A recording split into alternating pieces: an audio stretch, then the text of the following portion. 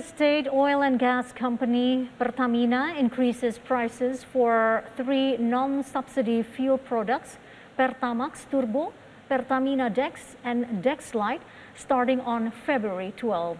These price adjustments follow the latest development of prices for the oil and gas industry. Indonesia crude oil price per January 2022 is at $85 per barrel, or an increase around 17% compared to December 2021. The price increase of Pertamax Turbo, Pertamina Dex and Dexlite from the previous price is between 1,500 to 2,650 rupiah. Meanwhile, there is no increase in the price of other non-subsidized fuels such as Pertamax and Pertalite.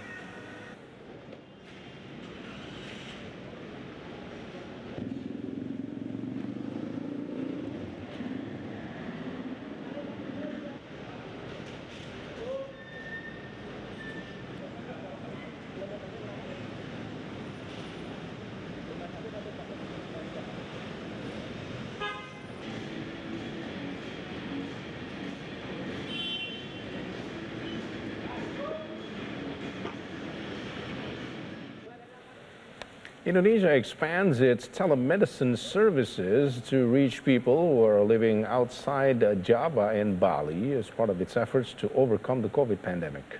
People who are living in Sumatra, Kalimantan and Sulawesi can now access telemedicine services, according to Setiaji, an expert staff at Indonesian Health Ministry. The effort aimed to accelerate recovery process of COVID patients. According to the ministry data from January 17th to February 14th, about 124,000 medicine packages sent to telemedicine patients. 53% of them are living in Jakarta.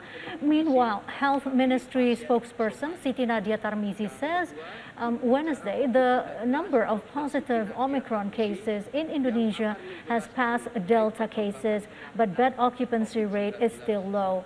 The ministry records more than 57 daily cases of Omicron on Wednesday, while at the peak of Delta variant last year, the highest number recorded was 56,000 cases. Nanti akan ada tanya jawab. Untuk itu kepada Bapak Setiaji kami